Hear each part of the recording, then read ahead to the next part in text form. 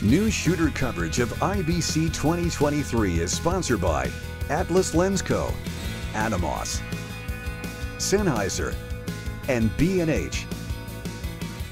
It's Matt here for Newsshooter.com at IBC 2023. I'm at the Quine booth. Now, you've come up with a very sort of unique free copy and verification program that also catalogues material. Tell me about it.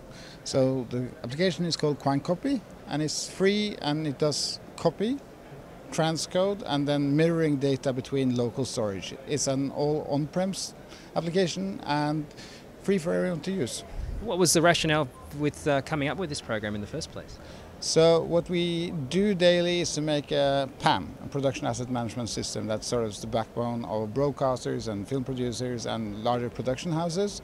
And what we see is that data comes in very messy to these end users. And what we wanted to do is to make it do it right from the start application. So anyone who has a camera essentially can download it and use it and get their data structured so that it can be easily and cheaply moved into some other place.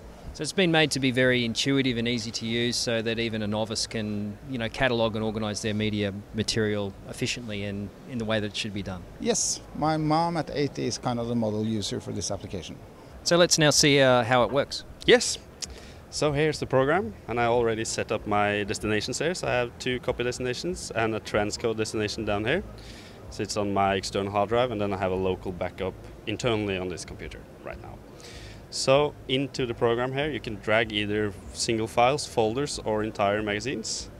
So I'm going to drag this magazine over, and it's automatically recognized now as the camera type, and it reads the metadata from the camera magazine.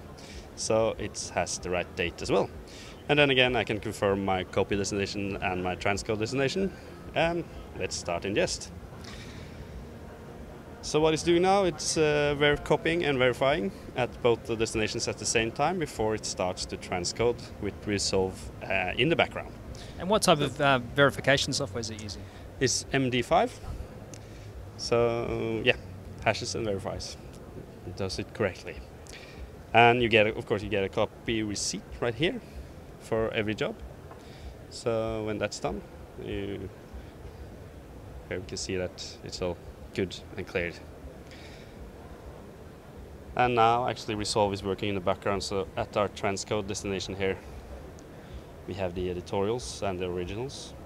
So now Resolve is doing its thing, and the originals are backed up, sorted by date and the camera type.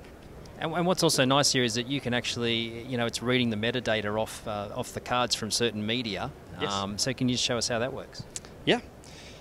Well, you can actually, if you'd like to customize, it reads the camera, and you can always set up preset settings for each device, so it automatically reads it.